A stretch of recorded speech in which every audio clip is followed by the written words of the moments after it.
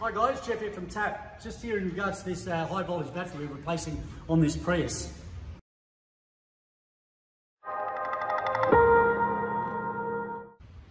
So this Prius was presented to us with some high voltage battery issues and a couple of scan fault codes. In replaced to, particularly is the PO-A80, replaced battery pack.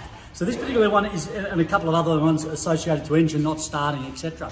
Now what, interesting enough, we've done quite a few of these over the years with faulty battery cells, but they'll come up with a fault for a particular cell being down on voltage. This particular case, complete battery pack fault. We've checked the battery voltages, they all seem to be relatively stable, but it's in the battery management system that we believe is the problem on this particular case. So here's the high voltage battery pack. It's a 2007 Series 2 Prius that was delivered here in Australia. We've stripped out all the things. Obviously, first up, make sure you've got your high voltage gloves if you're working on anything like this and you've got some experience on it. We've taken out the high voltage battery plug, which lives in the side here, to isolate the system. That basically cuts the 210 odd volt battery in half.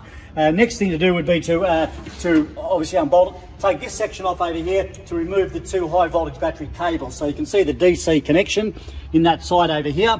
We've got our two cables coming in, the DC cables that run up to the converter at the front of the car. So in this particular case, for the first time, we're going to be actually fitting a complete battery pack from Injectronics in this particular case, and we've had it delivered. It's arrived up here today, and it comes in a very, very sturdy black plastic cover, very, very well packaged. It's arrived today for us to fit up, and it's complete. It's got the whole battery pack complete. So our battery isolating switch will go into here, our main two battery cables into here, and away we go. It is basically a plug and play situation. There's no programming involved. So as we get this stripped down, we'll take a few more photos and get another video. But this is the first one that we're actually fitting, a complete battery pack. Now compared to a battery pack from Toyota where you buy just the battery pack, this is still a little bit cheaper than a battery pack from Toyota, but in this particular case you're getting a fully remanufactured battery management system as well. So in this particular case where we've got a fault in the battery management system as well as it's saying replacing the battery pack. It's got 160 odd thousand Ks in it. It's obviously 14 years old,